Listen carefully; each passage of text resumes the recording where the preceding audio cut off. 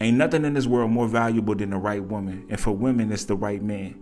It's a content creator I know right now and I highly respect that wanted to take his life because everything was going bad for him. And while he was thinking like he was feeling like a failure, his wife came to him and said, baby, I know we down and I know we broke right now, but we gonna figure this out. Yes, I was a stay-at-home mom, but if you want me to go get a job, 2 jobs to make sure that me and you can get these bills paid, baby, I'll do it for us.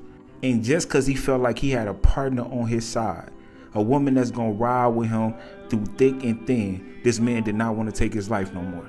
Some men have all the money, all the cars and the houses they got, but they still depressed. It's a reason why they tell you that the top is lonely. The top is only lonely when you don't bring the people you love with you.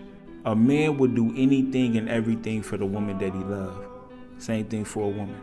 And I do understand having the wrong woman in your life or having the wrong man in your life would destroy you as a human. It will destroy you mentally, physically, financially. But as long as you got the right person, they ain't got to be perfect, but they perfect for you. Everybody else might not find them good looking, but they good looking to you. Everybody else might see their flaws, but you don't see them. It's another content creator I follow. She's so obsessed with her husband. She really loved the heck out of this man. And she's a very attractive woman and she looked like she can model. And her husband seemed like the average Joe. But guess what? In her eyes, he the finest thing in the world. She also shared a story where he was beaten up, broken by the world, and how she encouraged him to do better. And I love hearing stories about women fixing a man's crown or a man fixing a woman's crown. Every woman in this world is built different.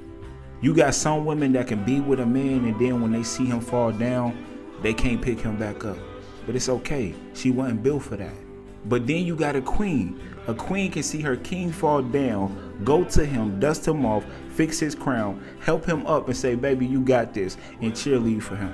And every time he fall down, she like, baby, it's okay. You got it. I believe in you. I know you doing this for us. Now that man feel like can't nothing stop him. She created a monster inside that man. Oh, same thing for women too. See, the more he fall down, the more he get discouraged. But she can sit there and say, baby, I don't care how many times you try.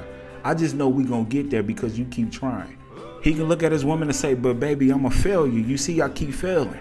And she'll say to him, baby, you don't fail unless you stop trying. Keep on going, baby. You got this. Sometimes your significant other gotta be your battery, gotta be your energy, gotta be your cheerleader.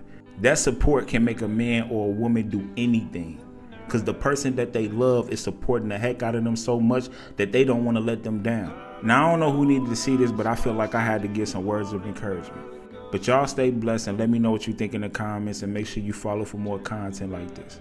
And to all the cool people that follow me, I'm going to see you in the next video.